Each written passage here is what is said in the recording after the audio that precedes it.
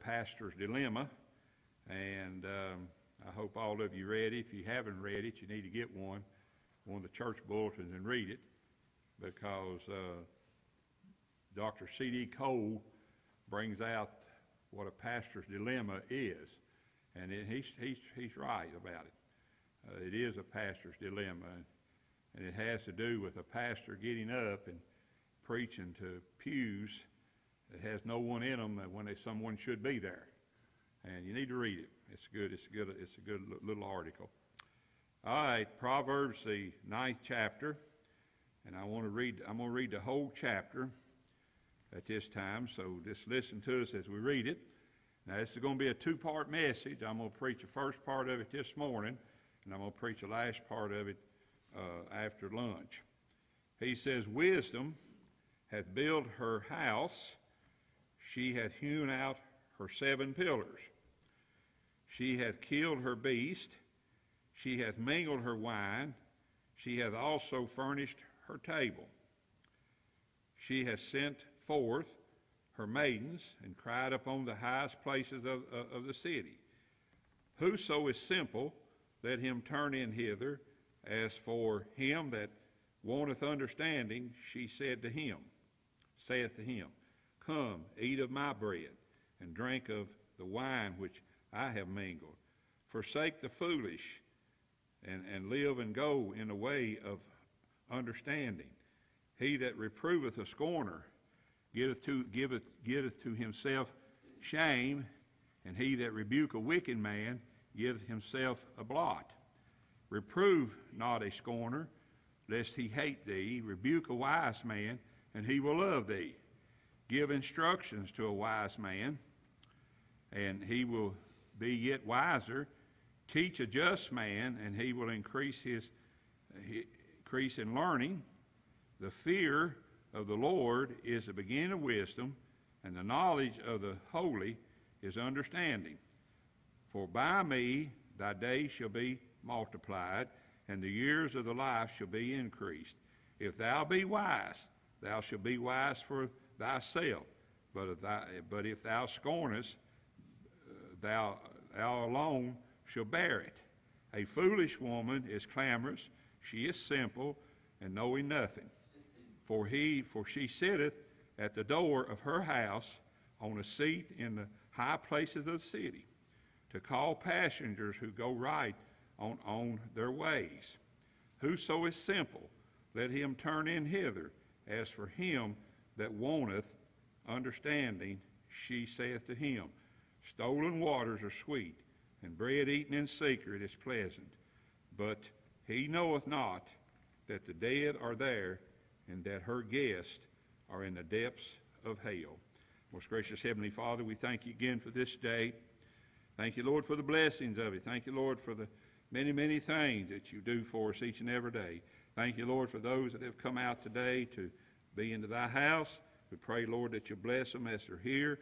We pray, Lord, that they'll gain understanding, and, Lord, that they will go out saying it was good to be into the house of the Lord once again. Go with us now and take care of us, for it's in Jesus' name I pray. Amen. Thank you. You may be seated. All right, if you looked at the church bulletin, I put in it, God is great, in big letters. God is good, in big letters. And so this morning I'm going to preach on God is wisdom. God is wisdom. This whole chapter here is talking about God, but he's called wisdom here in this. So when you see this, when you begin to understand it, then you need to see that wisdom is referring to God, and we're going to talk about the feminine use of it there in the scriptures a little later. In this chapter, we have not only the call of wisdom, but also the clamorous sale of folly. You know, verse 13 speaks of those who don't listen to wisdom. Verse 13 says, A foolish woman is clamorous, she is simple, and knoweth nothing. Now, that's That's not necessarily referring to any particular woman. That's not referring to any particular person who puts her wares out there. This is referring to those who will not listen, those who think they know it all, those who only care about themselves, and they have their own opinions about everything. That's the picture that Solomon is bringing here concerning this foolish woman that he's referring to, using her as an example of a person who is foolish in their ways and foolish in the things they do, using as an example. The foolish woman seeks to imitate her who is the expression of the wisdom of God. The workings of God will always have their counterfeits by the workings of the devil. There's not anything, nothing taught in the Bible, righteous in the Bible, that hasn't been counterfeited. It's been counterfeited in many, many different ways. So I want you to understand that as we study this. The devil is a deceiver and the god of all who seek to deceive. The truth leads to the heights of heaven, while the other leads to the depths of hell. That's how he ends. That's how he ends this scripture. During this chapter 9, here he talks about what are the heights of heaven. What are the heights of heaven? And then to the last part of this scripture, he talks about what are the depths of hell. And he ends this with her guests are in the depths of hell. That is, people who have their own opinion about their own thing, and they won't listen to truth when it's preached because they do have their own opinion. People who will go just to judge. They don't come to church for the right reasons. They come just to judge. They come just to look people over and to see if there's anything they can find in there that they can judge people as a result of. And so that's really the gist of this whole chapter. Now, if we are to understand the wisdom's provisions, then we must see some things. First of all, we must see the house she built. She says up here in this, says that wisdom hath built her house. Now, some wisdom is represented in the feminine sense here. Now, I want you to understand this. Now, if wisdom is God, then why is it referred to in the feminine sense? This is in relationship to God and everything which belongs to God. When you talk about anything you talk about, anything that you're thankful for, or maybe not even thankful for, it belongs to God. Everything belongs to God. That's why God is wisdom, because everything belongs to God. Everything God talks about belongs to Him. It doesn't belong to you. It doesn't belong to me. It's not about me. It's not about you. Everything is about God. It has absolutely nothing to do. Some people says, well, things aren't fair with me, but it's still about God. God is the one that watches over every human, every creature that He created. I don't care if it's right down to the smallest ant. God watches over them. He watches over every creature that He's created. He watches over every person that He's created. Some of you might say, well, what about a lost person? He watches over them too. Because when a lost man gets done and he leaves this world, he goes to his place, and then God, somewhere in the New Testament, God gives them the reason why they're in the place they are. And that's because they're not saved. That's because they never followed the Lord. They never followed the Lord in anything. And that's the reason that when he says down at the very end of the chapter, he says there, and her guests are in the depths of hell. So God is referred to in the feminine sense in the fact that everything belongs to God. Wisdom belongs to God. Grace belongs to God. Mercy belongs to God. We're going to talk about some of those things in just a little while. All those things belong to God. They don't belong to us. They belong to God. We're merciful because God was merciful with us. That's the reason we're merciful.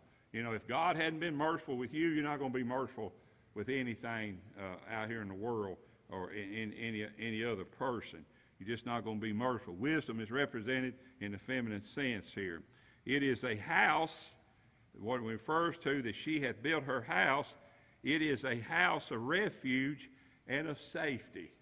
It's a house of refuge and safety. Now, when we begin to talk about this, this is not only is a place, let me say this, not only is a house of refuge and safety, but it is a place of holy and heavenly fellowship.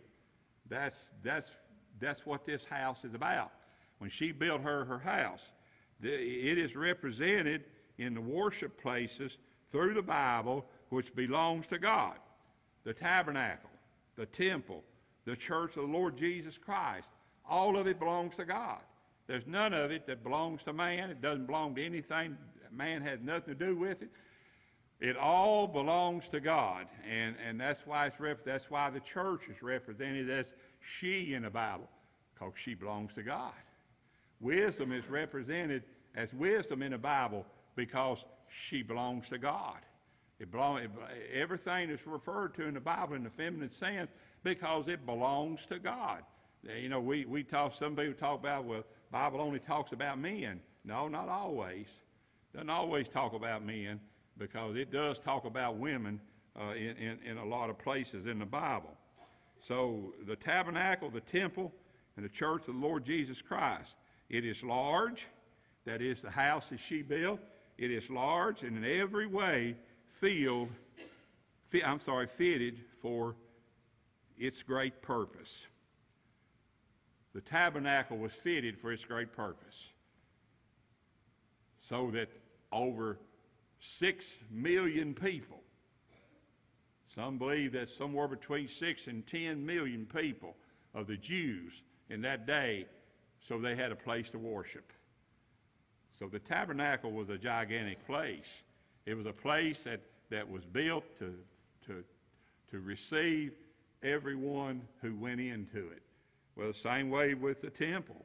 The temple was built for anyone that goes into it. The church of the Lord Jesus Christ was instituted because it has no limit as to who is a member of it. Has no limit to that, who is a member of it. And so it's something that, to understand it, we have to understand this. It perfectly becomes the character of its builder, who is Christ. All of those that come, the tabernacle became the character of its builder. The temple became the character of its builder. The church becomes the character of her builder.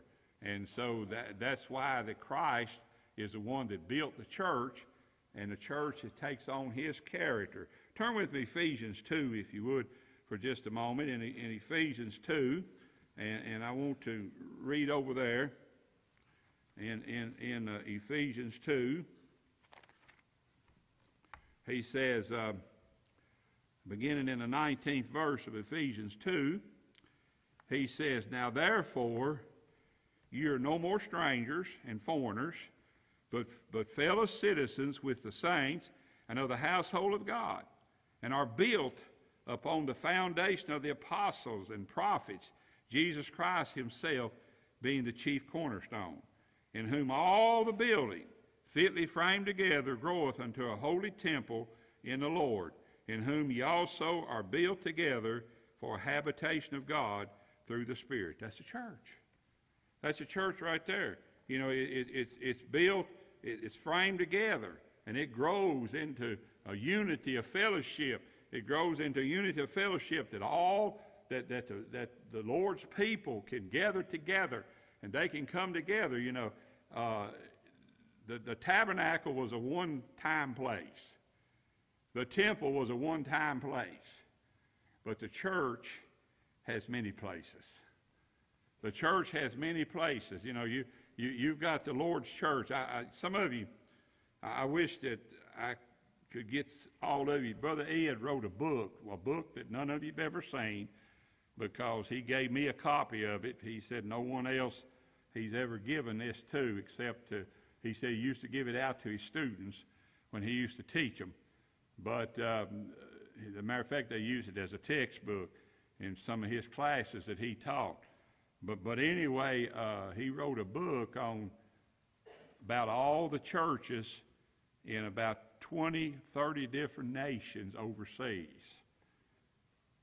And I asked Brother Ed, I said, how did you do that? He said, I went over there and I stayed over there. And he said, I wrote this book. He said, I went around, and he said, I tried to find every church that would belong to the Lord in these countries. And he said, I went around, and he said, I wrote about them. And I said, how long did it take you? He said he spent about 5 years of doing nothing but putting this book together. A very scholarly book. That's very nice, very scholarly. And he put that book together, and it's something else. I had it out the other day reading it. It's just something else. So, but the church now, the church of the Lord Jesus Christ, it's everything that he says over here in the book of Proverbs.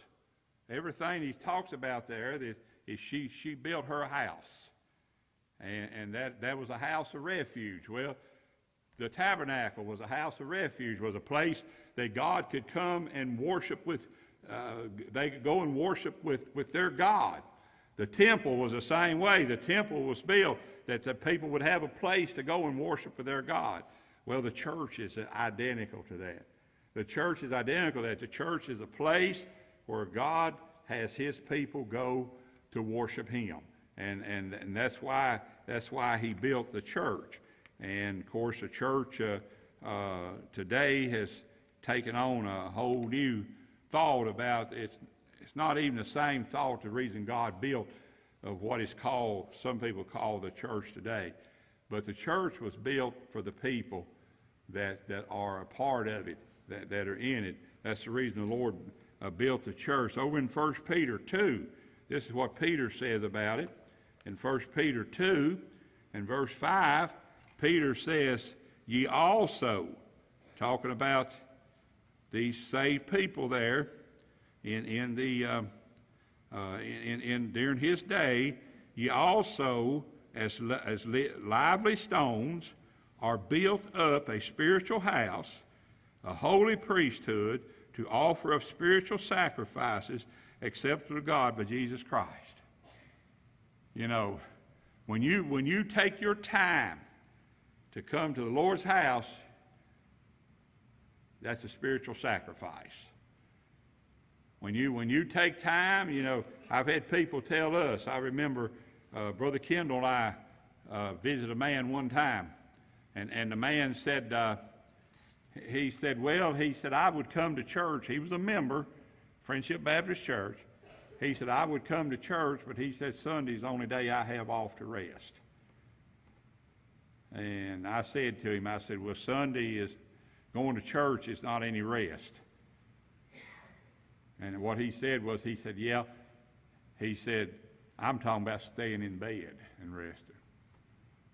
And so, you see, it's a place of rest. The Lord built these houses as a place of rest. It's a place of refuge. That's wisdom. That's what wisdom, that's the wisdom of God. You know, the tabernacle, the temple, and the church was because of the wisdom of God. That's why God is wisdom. There's nothing God does that is not necessary. God doesn't do unnecessary things. God doesn't go out here and make unnecessary things. Just like the foolish woman he speaks of down there in our text. He talks about the foolish woman who knows nothing. She knows nothing. She knows nothing about what God has provided for his children. And so what does she do? she goes about to blaspheme it. She goes about to talk bad about it. She goes about to talk about things that she shouldn't talk about. And he said, and in the end of it, he says her guests are in the depths of hell. Her guests are in the depths of hell. And so that's why it's important. To me, that's why the church is very important. Now, if we are to understand wisdom's provisions, then we must see the pillars which hold up the house. What does she say? It says she hath hewn out her 7 pillars to hold up the house. It's a gigantic house. Now, to take 7 pillars, as a matter of fact, the temple had 7 pillars. The church has pillars, but they're not physical pillars. They're not physical pillars. They're spiritual pillars. Now, pillars have an important thing. If you're going to build a house, you know, if you don't use something to shear that house up, to keep it up, keep the top from falling in on you, then you've got to put some pillars in there of some kind. Well, the Bible says when she builds her house, she hath hewn out her 7 pillars. Pillars always represent strength and stability. It was the great apostle Paul who said that the church of the living God, the pillar and the ground of the truth. The pillar and the ground of the truth. 1 Timothy 3:15. What does a church uphold? What does the pillars of the church uphold? They uphold the truth. What is the pillars of the church? Your pastor, what is the pillars of the church uphold? It upholds the truth. You know, you're one of the pillars. You're one of the pillars, and you're going to learn later on, maybe this afternoon, we'll preach the rest of this message. This afternoon, you're going to learn you're also something else, as they mention here in the scriptures. But you're the pillars. You're the upholder of the truth. You're the one that holds the truth high. You're the one that holds the truth up. And if you don't want to do that, then you're not one of those pillars. You're not one of those pillars. You're only somebody who is just really just holding up other people from doing what they're doing. I preached one time on people who go against the gospel. Well, you know, a lot of people who don't want to uphold the truth, they go against the gospel. They go against the gospel of Christ. They hinder the gospel of Lord Jesus Christ. You know, if you're a hinderer of the truth, then you're one of those that he speaks of later on. 7 is the perfect number from heaven. 7 is a perfect number from heaven. The building is both is built and supported by the one who is perfect in character, that being Christ Jesus. There were 12 pillars upholding the temple and 7 pillars in the church. 12 pillars that uphold the temple and 7 pillars in the church. Number 1, the first pillar is God himself. God himself is the first pillar. God himself was the first pillar in the tabernacle. God himself was the first pillar in the temple. God himself is the first pillar in the church. He's the first pillar in the church. What does he say? What does he say? One of the scriptures in the 16th chapter of John says, he will guide you into all truth. He's an upholder of that. God will guide you into all truth. Not Paul Jackson. Paul Jackson only preached what the truth is.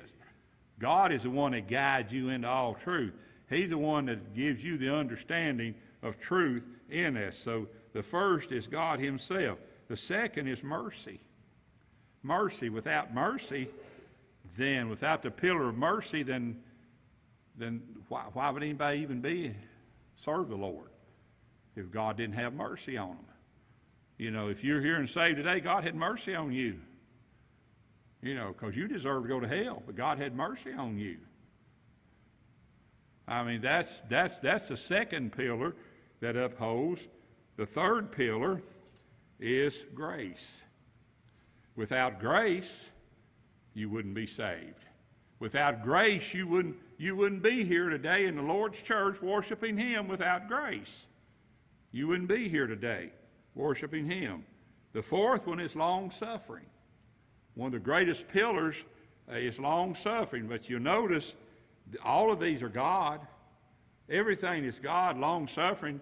God is long-suffering toward us every day we live. So that's one of the great pillars of the church. You know, God teaches us, He says, I'm long-suffering, then you should be long-suffering. You shouldn't be ready to jump at every chance to judge everybody that you shouldn't be judging. Because you are to be long-suffering toward men. You're to be long-suffering, especially toward your brothers and sisters. You're to be long-suffering toward them. And then 5, there's the abundant. The fifth one is the abundant in goodness and truth. That's a great pillar. Great pillar is goodness and truth. That pillar is what upholds the church. It's goodness and truth. It's what upholds the church. When a church goes away from truth, it's lost one of its pillars. It's one of its pillars that's rotted away. When a church goes away from mercy, one of its pillars is rotted away. When a church goes away from sovereign grace, one of its pillars is rotted away. And so it's not long until there's no more pillars to hold up the truth. That's what's wrong today. A lot of churches today, there are no pillars to uphold the truth. Pastor doesn't do it. The members doesn't do it, and so the church just goes into what's called liberalism. And back in my day, back in the 60s, you called it modernism. We didn't call it, we called it modernism. You know, when churches began to go the modern way rather than the way of the Bible and the truth of the Word. The sixth one is having mercy for all who come to visit wisdom. Having mercy, you know. If you go to God, God will give you mercy. If you ask of God mercy, God will give you mercy. So that's what the seventh one is, that having mercy for all who come to visit wisdom. What was it James says? James says, if you lack wisdom, go to God. He's got it for you. Because God is wisdom. God is wisdom. Go to God. God's got, you'll say, well, I know what I want for my life. God knows better what you need for your life. You might say, I know what I need to do in life. God may know better what you need to do in life. You'll say, well, I'm happy all the time. Are you happy all the time? Or is there things that gets in the way of your happiness? A lot of things get in the way of your happiness. And certainly that's one of the keys to it. And the seventh thing is forgiveness of iniquities and sin. That's the seventh pillar that is in the Lord's church. The seventh pillar that is in the Lord's church is the forgiveness of iniquities and sin. I mean, why would I be up here today preaching to you the gospel of the Lord Jesus Christ if God didn't one day forgive me? Why would I forgive others if God didn't forgive me? Why would I go about teaching you that you should forgive? You should exercise forgiveness in a lot of things. That's why Jesus himself said, they asked him, they said, well, how many times should we forgive? And Jesus said, always, in other words. He says, I be seven times up on 7, something like that. You know, every time someone comes and asks forgiveness, you forgive them. You say, oh, I can't forgive them for that. They did something terrible. Forgive them. When they ask for it, forgive them. That's the key to it. One of my statements has been all of my ministry is kill them with kindness. Kill them with kindness. How many times have I had people say, well, you're just being good to me? Kill them with kindness. In that seventh pillar, you may be here today and don't think the church is very important. And I'm sure there's some that doesn't think the church is very important. But I'm going to tell you it's the most important thing in your life if you're saved. You know, if you're saved and you've been scripturally baptized into the Lord's church, that's how you get into the Lord's church, is be scripturally baptized. Then the church is not very important to you. The church is an important place. Why? Because it belongs to God. The church is not called he, it's called her. Her church. Her. When you refer to the church, you refer to the church in a feminine sense. Why? Because it belongs to God. When you refer to wisdom, you refer to it in the feminine sense because it belongs to God. When you refer to grace, you refer to it in the feminine sense because it belongs to God. It belongs to God. It says in our text, she hath hewn out her 7 pillars. She, being wisdom, being belonging to God, which is great wisdom, which belongs to God. Now, I'll get to this point and I'm going to stop for this morning because it's already 1:15. But anyway, he says here, if we are to understand wisdom provision, then we must see the sacrifices which are made. The sacrifices which are made. The Bible says she hath killed her beast. Verse 3, verse 2. She hath killed her beast in our text. Verse 2 of our text. She hath killed her beast. Wisdom made her sacrifices. Wisdom made her sacrifices. Ample provision could only be made by the shedding of blood and the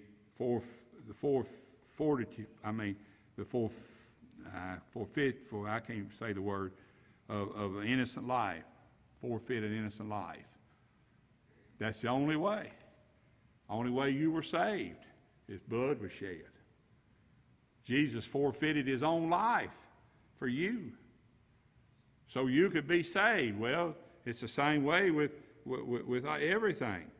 You know, she had killed her beast, which is a picture of blood and picture of innocent being killed. This lesson was quickly learned by Adam and Eve when God would not accept their fig leaves as a covering. Adam and Eve hid from God. God said, why are you hiding from me? Adam, where art thou? Why are you hiding from me, Adam? And he steps out, and they've got fig leaves over their lower part. And God says, what have you done? What have you done? When I created you, you didn't have those fig leaves on. When I created you, you didn't have those fig leaves on. What have you done? Why did you put those fig leaves on? Why are you all of a sudden ashamed of yourself?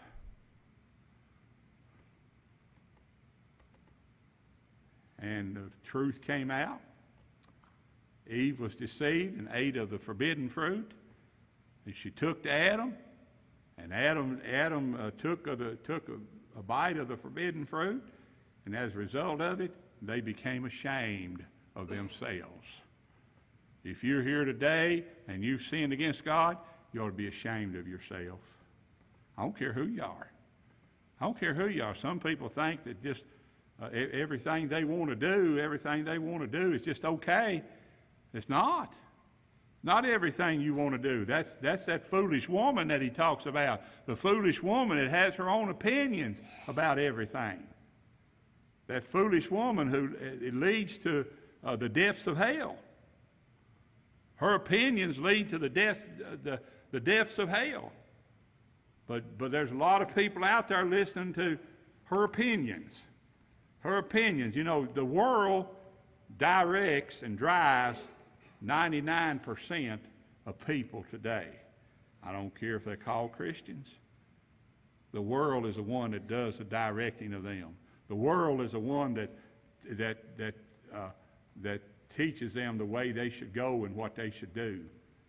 It's foolish to go over there to Landmark Baptist Church. What do you gain by that? That's foolish, you know. You could be out here doing something. You could be at the lake. You could be at the beach. You could be here or there. That's what the world says. It says it's foolish to have to go to church every time the door's open. You'll say, how do I know that? I've heard it. I've heard it. I've heard it said many times over the years. It's foolish to have to think that you have to go to church. Well, I'm going to tell you something like David Collier said. You don't have to go to church. You only go to church because that's what you want to do. You don't have to go to church. Nobody has to tell you you have to go, because you don't. You go to the Lord's house because you want to go to the Lord's house, because that's where you want to be, because you want to be serving your Lord, and you want to be upholding your Lord and honoring His name. That's the reason you go to the Lord's house. You don't go there for any other reason. You don't go there because Grandma and Grandpa said you need to go. You don't go there because Mom and Daddy says you need to go. You go there because that's where you want to be. These young people, you know, once they get out on their own and they come back to church, they're here because that's where they want to be. I can't help it. It is. They're here. That's where they want to be. I know Carson, Reggie, and them, you'll be thankful. You know, I remember Carson said one time, he said, I don't mind going to school, but he said, I hate it, because he said, I want to be in the Lord's house. Carson said that. I want to be in the Lord's house on the Lord's day. You're here because you want to be here. Carson can find every excuse in the book not to be here.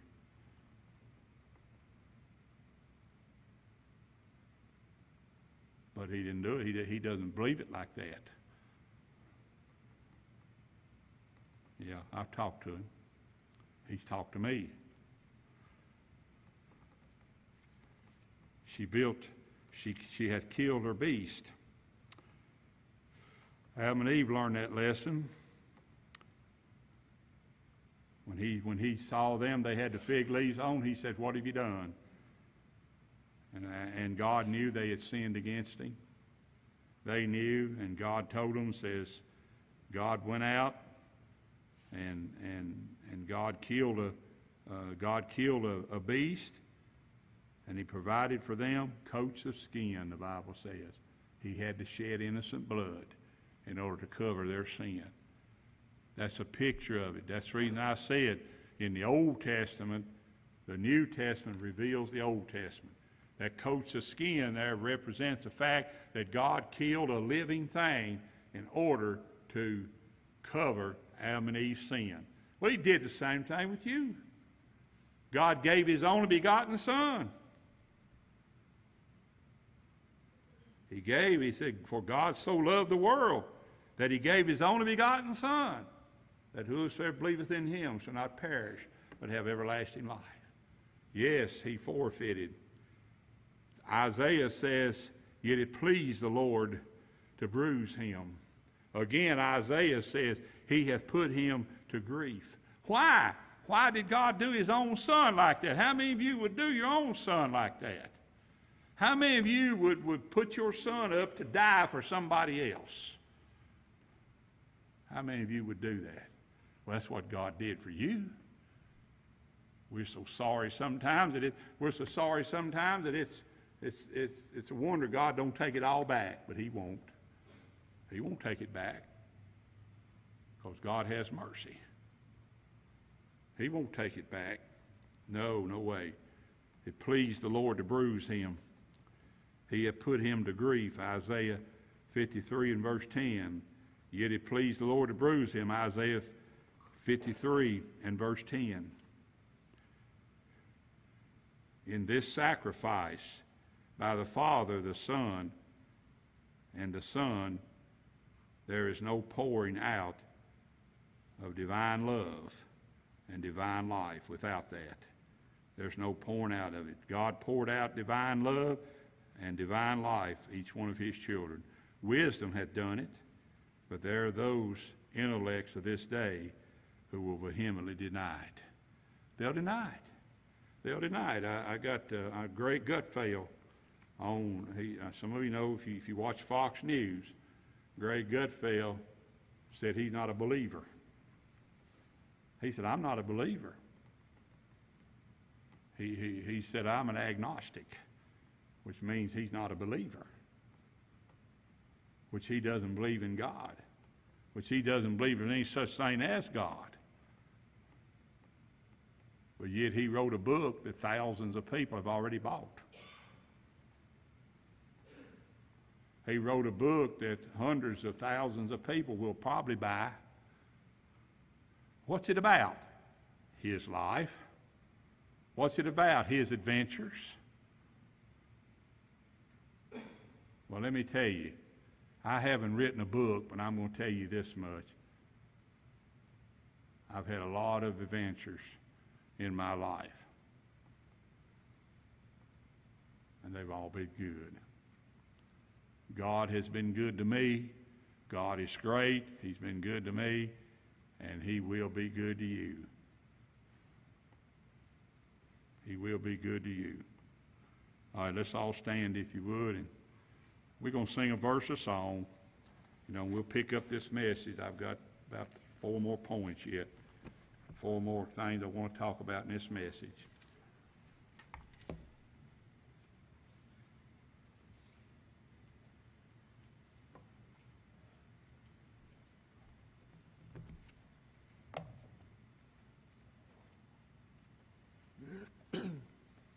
Hymn 79.